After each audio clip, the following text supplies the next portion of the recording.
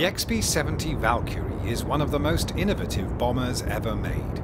This historic craft promised to fly deep into enemy territory to deliver a nuclear strike and exit the scene before interceptors could even get in position. Named after the chooser of the slain, a female warrior who guides the souls of the dead in Norse mythology, the Valkyrie project pushed the limits of aeronautical innovation by combining high-altitude flight with blistering speed, and created an aircraft packed with secret weapon technology that we'll reveal in this video. Plans for a new bomber, Project MX-2145. The XB-70 began as a different project. In January 1954, Boeing Aircraft Corporation collaborated with the RAND Corporation on Project MX-2145 to develop the 110A weapons system. The project aimed to create an aircraft capable of delivering the new nuclear weapons that were being developed by the US at the time. They needed a plane that could fly from the US to the Soviet Union without stopping to refuel, and fly at supersonic speeds so it could outrun the blast radius of a nuclear payload, a source of tough challenges for Boeing and RAND. To make the trip without refueling, the craft needed a huge fuel tank, which would weigh down the plane and decrease fuel efficiency, at a time when jet propulsion was already inefficient compared to newer models. The second biggest challenge was the weight of their own payload. The original nukes weighed several tons. They weren't the super-precise doomsday missiles we have today. The engineers at Boeing and RAND came up with a solution in the form of the chemical afterburners that are now common in cutting-edge planes. But they did also consider making the aircraft nuclear-powered, which would give the craft unprecedented flight time plus the ability to fly at insane speeds, even with its incredible weight. The idea of a nuclear-powered plane had been around for over 10 years, with the US and the Soviet Union working on their own top-secret designs. By the mid-1940s, the US Army and the Air Force had formed a special group to bring nuclear-powered aircraft to life. It was dubbed the Nuclear Energy for the Propulsion of Aircraft, or NEPA project. But 3 years before Boeing embarked on their MX-2145 project, NEPA was cancelled and the Aircraft Nuclear Propulsion, or ANP program took over the experiment. On January 31, 1956, ANP created the world's first nuclear-powered jet engine by modifying a General Electric J-47 turbojet engine. US President John F. Kennedy would later end the ANP program early into Project MX-2145, but that wasn't the end of the idea.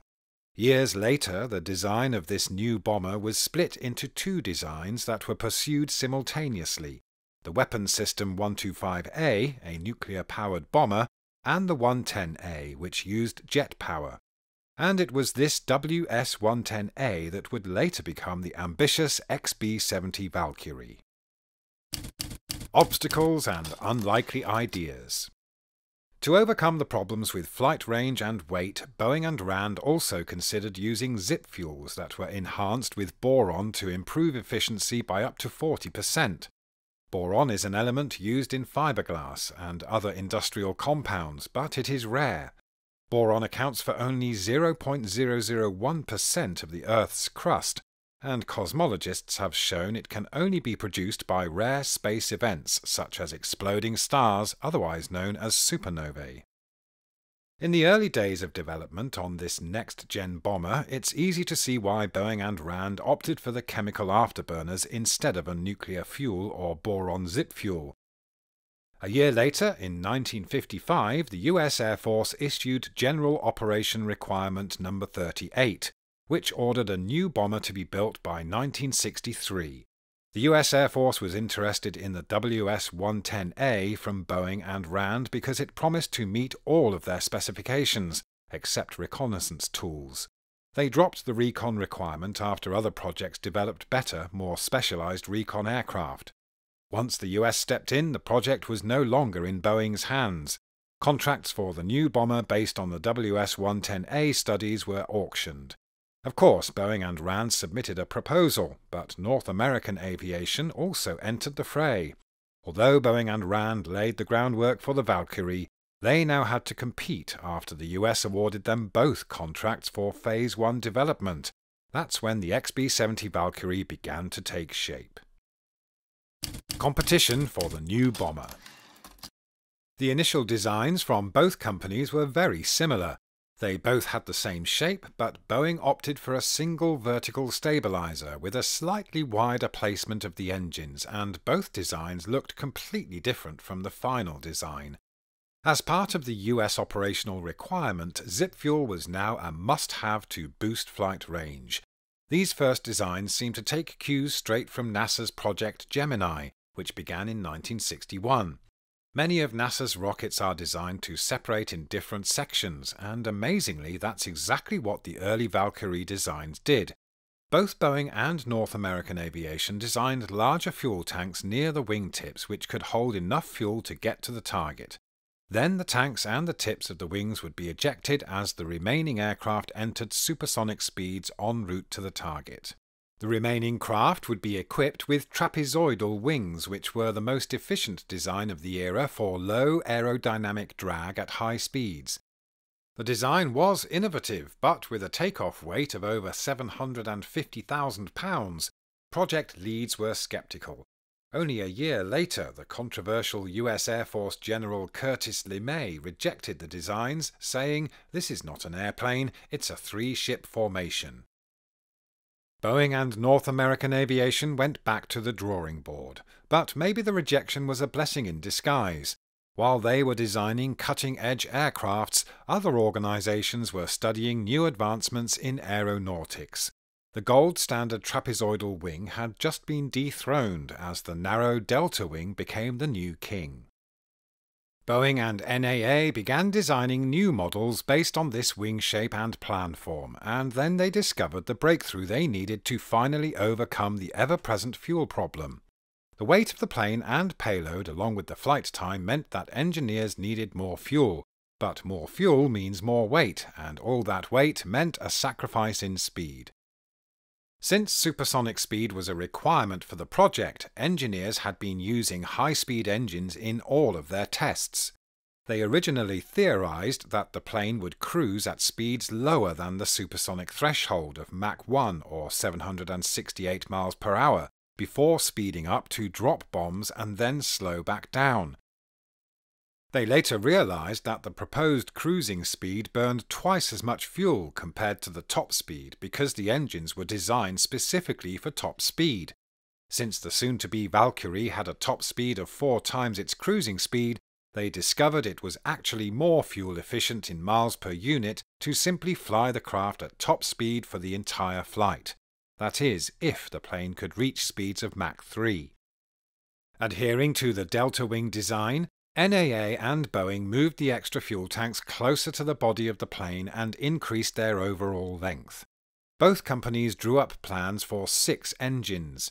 Boeing positioned theirs along the bottom of the craft on pylons with space between them like a souped-up passenger plane, or like the actual military model that flew during the 60s, the Convair B-58 Hustler. Meanwhile, the NAA placed all 6 of their engines in the back under the fuselage. This design difference would be important, but nowhere near the innovative leap needed for NAA to pull ahead of Boeing. But that's when NAA discovered a strange report conducted by 2 experts from the National Advisory Committee for Aeronautics. The report was titled Aircraft Configurations Developing High Lift Drag Ratios at High Supersonic Speeds. The authors of the report, Eggers and Siverton, had discovered compression lift, and NAA decided to create the world's first supersonic plane using this new discovery. Stars explode in giant balls of gas that span unfathomable distances, but supersonic flight creates a shock wave. When a plane goes supersonic, it creates shock waves, huge cones of high-pressure air that trail the craft. Shock waves are created from sharp points of the aircraft that cause immense changes in pressure and speed of the air around the plane. That's amazing, but it's nothing new. What turned the tide, though, was the discovery by Eggers and Siverton that wings could be placed with the shock wave in mind.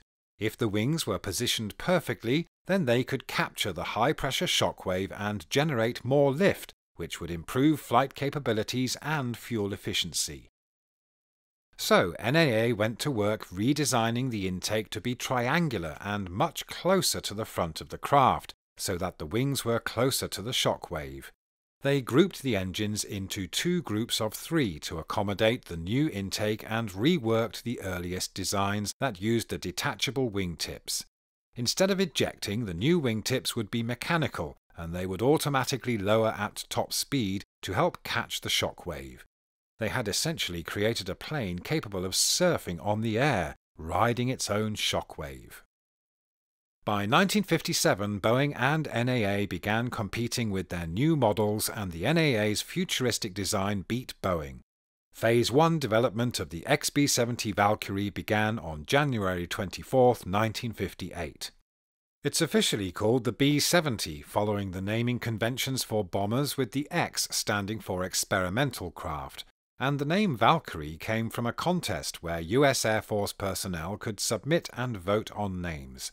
Valkyrie won, beating 19,999 other entries. Trouble for the Valkyrie. History was already made, but the XB-70 ran into more problems. The development deadline was brought forwards by 2 years, from 1963 to 1961, causing immense strain on the workers, but funding was also slashed. Then advancements in anti-aircraft weaponry would become the next barrier for this one-of-a-kind craft. The B-70 would fly high enough and fast enough to avoid conventional ground weapons like anti-aircraft artillery, and fighter jets carrying old-fashioned missiles would stand little chance against the Valkyrie. But by the time the 60s rolled around, militaries around the world began developing guided missile systems. If fired from another supersonic craft, these new missiles would be almost impossible for the B-70 to avoid. Compared with the B-52, the Valkyrie actually ended up with a shorter range and smaller payload. It was designed for a battlefield before smart missiles, so it needed to be flown over areas without missile cover, which dramatically reduced its value. To make matters worse, the zip fuel program was also cancelled. The project underwent a number of changes over the next few years. It almost got cancelled, but Kennedy and his team thought they might be able to use the B-70 to take advantage of the perceived missile gap, the idea that the US had better nukes and more of them. However, this idea turned out to be false. The Kennedy administration switched gears and started operating on the belief that manned aircraft were becoming obsolete. By the time he was informed of the reality of missile effectiveness, the US had already spent $800 million on the Valkyrie project. Accounting for inflation, that's over $7 billion today. In January 1961, Kennedy cancelled work on the B-70 Valkyrie. That same year, the same general who canned the MX-2145 project from Boeing and RAND, Curtis LeMay, was promoted to Chief of Staff of the US Air Force, and began promoting the XB-70, but his efforts couldn't revive the project. A new purpose and a final resting place. That wasn't the end of the XB-70 Valkyrie. Components from the B-70 were used in the F-108 supersonic interceptor fighter jet, but that project was also cancelled even before the Valkyrie project. From there, the XB-70 was commissioned for use in testing materials that would later be used in the B-1. Other tests were to be conducted to study other topics in aerodynamics, and these tests would only need a crew of 2 instead of 4. To cut costs, only 3 XB-70 Valkyries were ordered, but the third was cancelled. Only 2 of these legendary aircrafts have ever been produced, and in September 1964, the Valkyrie had its first manned flight. Things were rocky at first, with panels flying off the craft, but eventually it was able to achieve its design specs. It could fly into the stratosphere at up to 74,000 feet, flying at Mach 3 for 32 minutes. The B-70 Valkyrie reached a top speed of Mach 3.08, or over 2,000 miles per hour. However, testing was cut short when, on June 8, 1966, an XB-70 crashed into a NASA F-104N during a test, killing the F-104 pilot Joe Walker. Major Carl Cross was on his first XB-70 flight as co-pilot and failed to eject, dying alongside Walker. The XB-70 pilot, Al White, successfully deployed the escape capsule, but he sustained major injuries. The last remaining XB-70 would go on to complete a few more tests. One test showed that sonic booms could damage houses. And so the XB-70 had its final supersonic flight on December 17, 1968, and it's now housed at the National Museum of the United States Air Force.